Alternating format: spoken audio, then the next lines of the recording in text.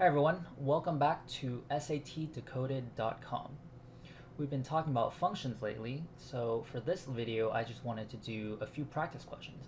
No new concepts, we're just going to keep practicing the same concepts that we've talked about so far with some real-world examples.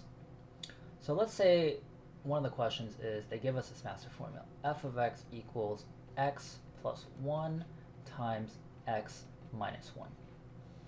And they want us to find what f of 3 is. Well, if you remember, this 3 right here, is that an input or an output? It's an input. So what do we do with inputs? Well, we put it wherever we see an x, because the 3 is replacing the x. So f of 3 equals 3 plus 1 times 3 minus 1. Which equals 4 times 2, which equals 8. So 8 is what came out when we calculated our machine. So 8 is known as an output. Okay, so let's continue using this whole master formula up here. Let's say the question now asks us what is f of 3 plus b? So 3 plus b, because that entire expression is inside the parentheses, that is our input. So again, our inputs go where our x's used to be. So it used to be x plus 1, now it's going to be 3 plus b plus 1. And then this side is going to be 3 plus b and then minus 1. So let's just simplify that. Well, the 3 plus 1 is 4, so this side becomes 4 plus b. 4 plus b. And this side, 3 minus 1 is 2, so it's going to be 2 plus b. So 4 plus b times 2 plus b. If you feel like foiling it out, sure, you can go ahead. First is 8, and then you do outer, so plus 4b, inner plus 2b, and last, b times b, that becomes b squared. The middle part right here can be combined, so this whole thing equals 8 plus 6b plus b squared. So that whole thing right here is our output. All right, let's try a few more. Let's say they give us our master formula as f of x equals x squared divided by 4. And now instead of giving us the input value like in the past couple examples, they're going to give us an output value. Let's say they tell us f of a equals, well, let's say 4. Here's what not to do. Remember that this 4 right here, is that an input or an output? It is an output. So what you don't want to do is use that 4 as an input. A lot of people make this careless mistake. They say that f of a, they just put the x right here, they say it is 4 squared over 4. But that is wrong, because what you're doing is you're saying the x is 4. But the question tells us that f of a equals 4. X does not equal 4.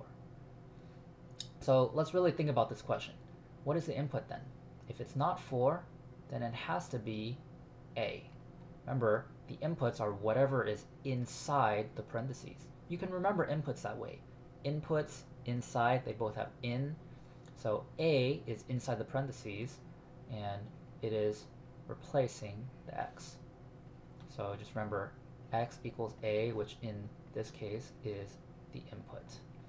So when we have f of a equals 4, what we can really do is rewrite this. F of a, well, f of a is a whole function. That whole thing together is a function. And remember, functions are one of our 4 outputs. So f of a is also equal to, well, we can replace the a as an input, so we can replace it over here. is equal to a squared over 4. All I've done is taken the input of the a and put it where the x used to be. So this a squared divided by 4, that is the machine. And remember, the function equals the machine, and the machine is just another way of expressing our output. So now we have output equals output. Remember, this whole thing just equals y. Y kind of is the default output. Y is always an output. So a squared plus 4. Well, what does a squared plus 4 equal? In our question, it told us it equaled 4. So we can put 4 right here. A squared divided by 4 equals 4. And this 4 right here is our actual output. So our machine also equals our actual output, which of course is an output. So those are our 4 outputs: y, function, machine, and the actual number. So now we have an algebraic expression that we can solve. So how do we get the a squared isolated by itself? Well, we can multiply both sides by 4. So a squared over 4 times 4 equals 4 times 4. So the 4 and the 4 right here, you can really think of this 4 as like a 4 over 1. So the bottom 4 and the top 4 completely cancel each other out. All we're left with is an a squared over 1 equals 16. Well, the 1, that doesn't really do anything, so we have a squared equals 16. Now we take the square root, so we get a squared equals plus or minus 4. Or sorry, a by itself. A is equal to, I'm just going to erase this right here. When we have a squared equals 14, and we solve that, what we get is a equals plus or minus 4. And remember, a was our input. So therefore, the plus or minus 4 is also our input. Input has to equal input. Remember, the a is the input right here. So the answer to this question, if they're asking what is a, well, a is equal plus or minus 4. Let's do one more. Let's say we have a master formula of f of x equals x plus 5 squared. And now they want us to find f of 3p. What does that equal? So let's start with identifying what our input is. Well, remember, our input is the thing inside the parentheses. So in this case, one of our inputs is 3p. And of course, the other one is the x value, which is this guy right here. So 3p equals x. All right, so then what is our output? Remember, there are 4 outputs. So y is one of them. The function itself is one of them. But remember, the x is equal to 3p. So we can just say it's f of 3p.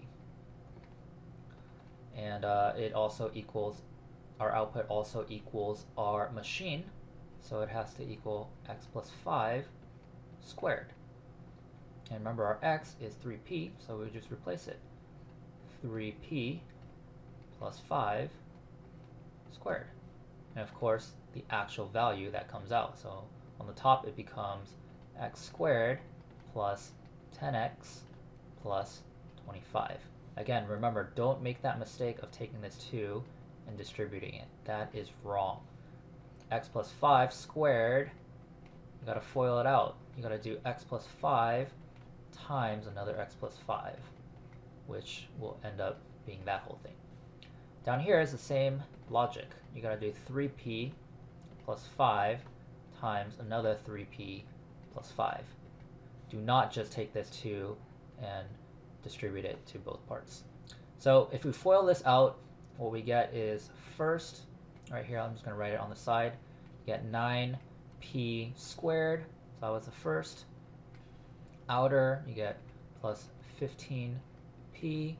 Inner, you get another plus 15p. And finally, last, you get plus 25. So the middle two terms, 15p plus 15p, that becomes 30p So our answer is 9p squared plus 30p plus 25. And that is our actual output value. So that answers our question. F of 3p is equal to this entire expression. Just write it out like this. If you can remember what the four outputs are, y is the first one, the function is the second one, the machine is the third one, and the actual output value is the last one. Write out like this, be very careful with your algebraic calculations, and you get your answer. Good luck. I'll see you in the next video.